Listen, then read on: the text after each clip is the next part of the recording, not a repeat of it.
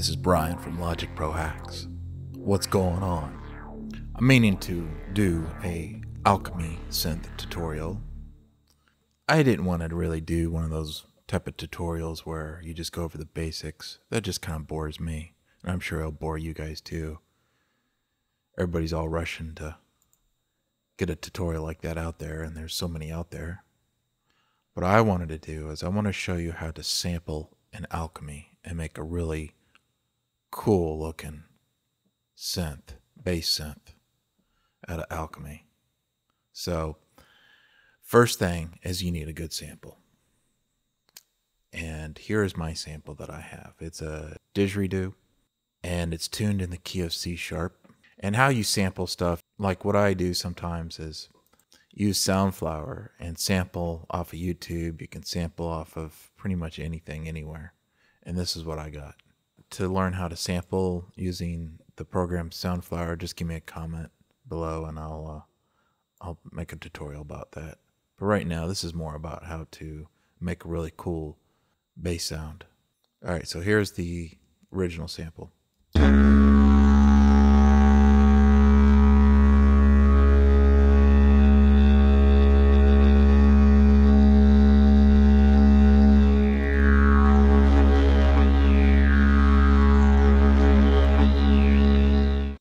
That's cool. It's a really nice sampled sound. It's in one key and it has a lot of movement in it.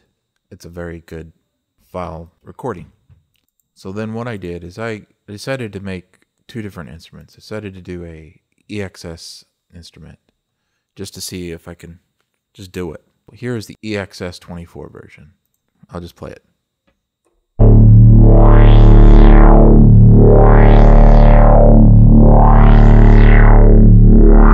Nice. And then here's the Alchemy version.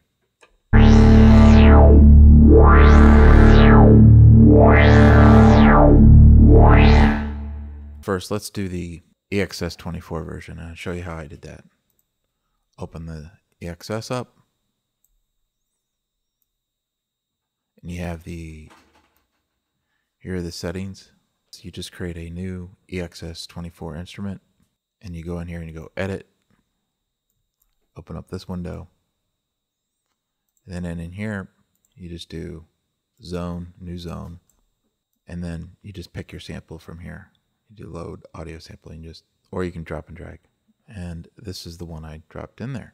It'll come out and it'll span out the whole keyboard like so. Now here's the trick. To go in here, go to view, click this one, zone sample, and also zone loop. Now this is how I tweaked it. Since the start and end of the sample, like it ends at around 100,000 is where it ends at. So what I wanted to do is I just wanted to start it in the middle. That's where the most interesting movement of the sound is, at the sort of at the end of the sample. So I started in the middle. On the loop, I engaged the loop, but I started the loop just a little bit after the middle and the end right there, but then I put a 1000 crossover X fade, so that way it doesn't click or pop when the loop starts all over again. So that's why I put that there. So this is one of those things where you just kind of have to play with it a little bit and just hear it the way that you like it. And this is my settings right here. Hit a D minor.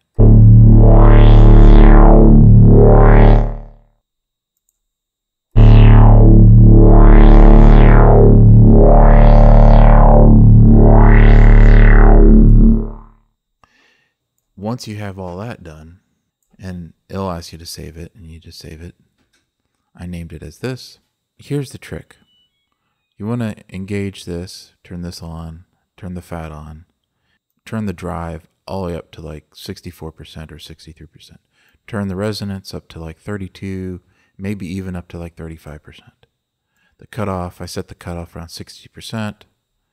And then over here, where it says, where you have your destination and so what I'm going to do is I'm going to create an LFO. I use the filter cutoff right here, I'm using LFO2, and I set it to rate of 1 bar. You also want to check that, move the VIA out. And then the percentage amount, I set it to like 33, somewhere around 33 or 34%. And so that way it kind of gives it nice and smooth. And the other thing I did is I add a little bit of attack, a little bit of release. So what's happening is you get the resonance that comes in and gives it that harmonics, the upper harmonics, the drives, just really driving the sound, and the cutoff is where you're getting that LFO action. So we'll listen to it again.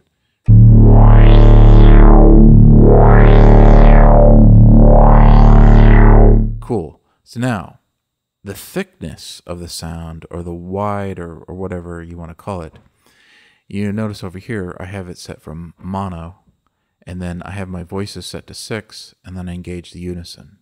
So unison really kicks it into overdrive. It just amplifies it, like it's like having 6 of these voices all at one time. And so that's what I like. Yeah, if we take off the unison, it'll probably sound like this. Still kind of cool. Still kind of cool, but sort of weak. But when you engage the unison, set the voices to 6. Just really sounds badass right there. Now, notice I have a limiter on the channel strip. Limiter setting is I got a +1 on the gain, output level -0.2, and then under here I have precision mode. And that's my limiter setting. So if you don't have your limiter, you're going to be clipping, or that you just turn down your volume halfway or something like that. So that's what I have for this. The hardest part is just going in and making sure that you go to here to view, sample, and loop, and make sure you tweak the sample start and sample end, and also on the loop, make sure you hit the crossfade. And also, the other thing I had to do was I had to make sure that I tuned to like a C#3. I could probably tune it down, maybe like C#2, but I don't care. It's good enough. I like it. It sounds really cool. So that is the EXS24. Really nice sample from this guy. Now, let's talk about Alchemy. How I sort of wanted to do the same thing that I did with the EXS24, but I wanted to do an Alchemy, but just a little bit different. Alchemy's cool because Alchemy kind of has the same type of sampling, but a little bit more powerful. In Alchemy, there's not really a unison setting. They have unison, but it's more like you have to go into, for your source over here, you have to go into VA mode, and you could do this little thing right here. Tweak this to, I think it has like up to 600 unison voices in the VA mode, but the problem is when you're in VA mode, it doesn't give you the ability to do unison on samples. I'm like, okay, all right, that's fine. I mean, you could probably add in like a saw wave and do it that way, but I didn't really care. So let's go ahead and let's take you to the part A first and show you how I did this and how I added the sample. The very first thing you want to do is you just want to go file. You can do file clear, and that'll basically, I'll initialize everything, and you'll have like these default saw waves for everything, and only one will be turned on, like that. The next thing I did is I just did import audio, like that, and I grabbed my audio file, put it in, and then once I had it in, I went over here to the A channel, I went edit. What I wanted to do is, it actually recognized the key of the file, but it set it to like D flat -1 or something like that, or 1. And I wanted to pitch it up just like an octave or 2 octaves. So that's what I did there. It's this little key. And D flat, same thing as C#. So the next thing I did is I also wanted to tweak my loop and my crossfades and make sure it doesn't click when it starts to reloop.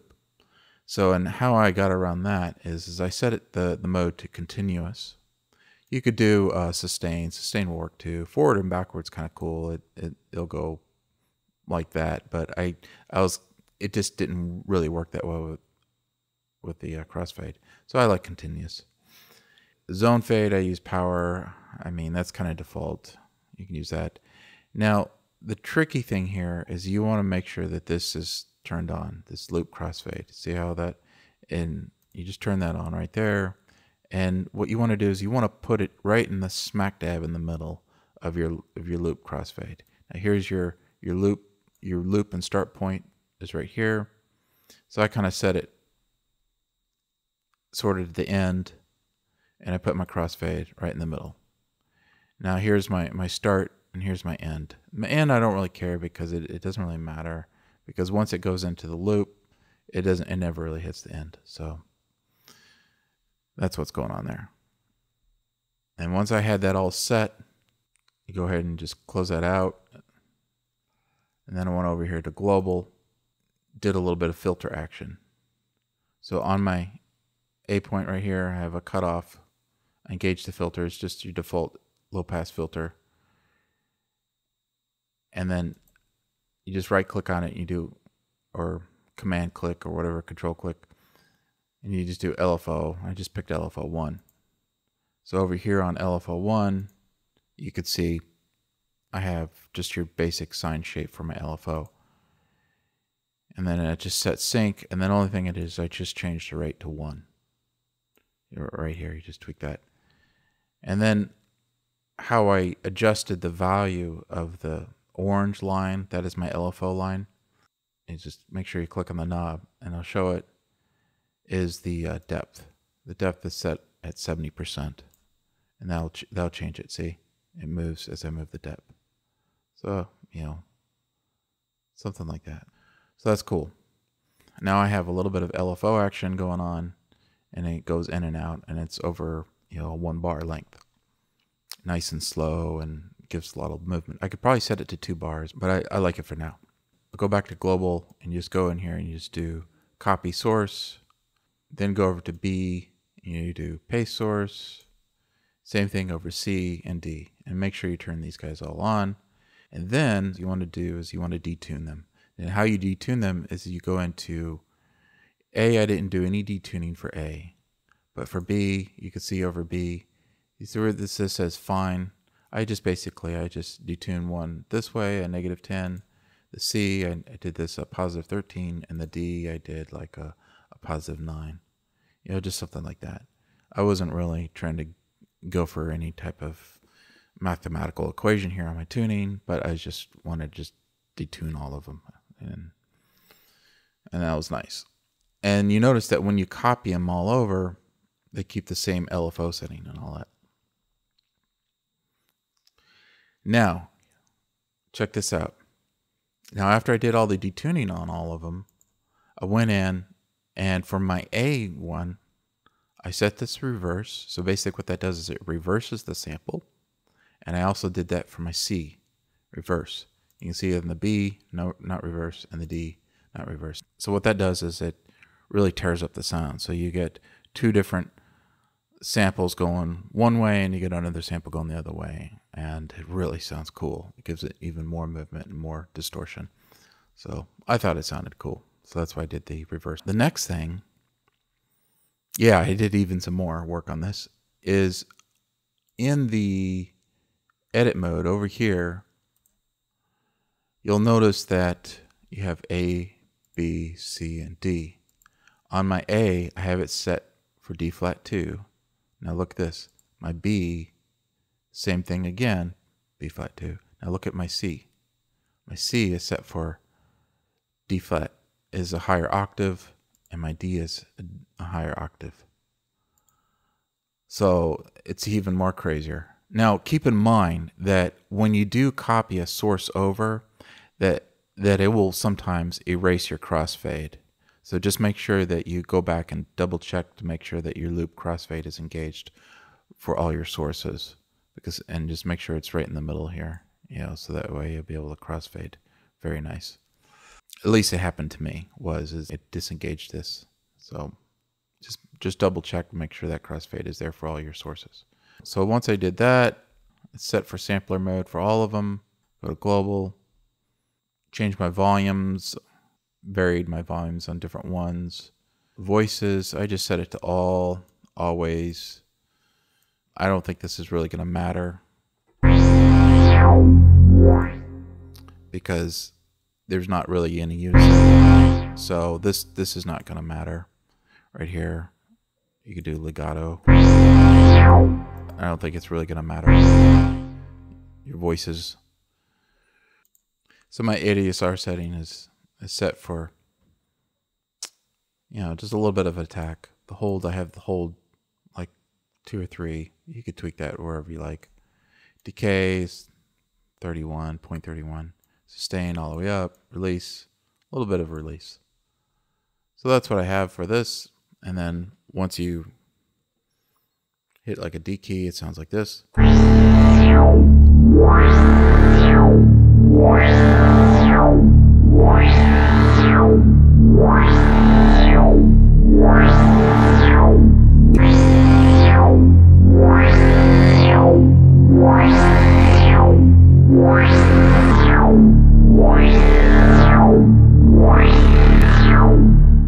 Nice.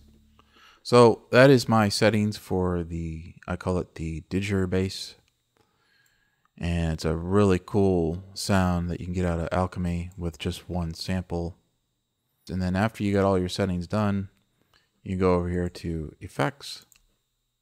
And I just put in a convolution reverb. It's down here, right here. And I was just picking a reverb for the main. I set it to vocal plate. Or you can just do file, nice cave. And then what I did is I tweaked my dry, and then I lowered my wet, and then put a little nice fade out, something like that there. So that's a nice little reverb. The reverb, the Alchemy, is very nice. You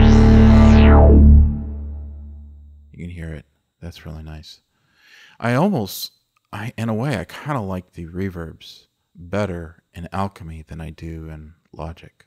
I'm kind of trying to think of a way where I can hack, like create a bypass in Alchemy where I would just engage reverb and I could put it like on a bus or something like that and send other instruments that are not Alchemy and put it through one reverb.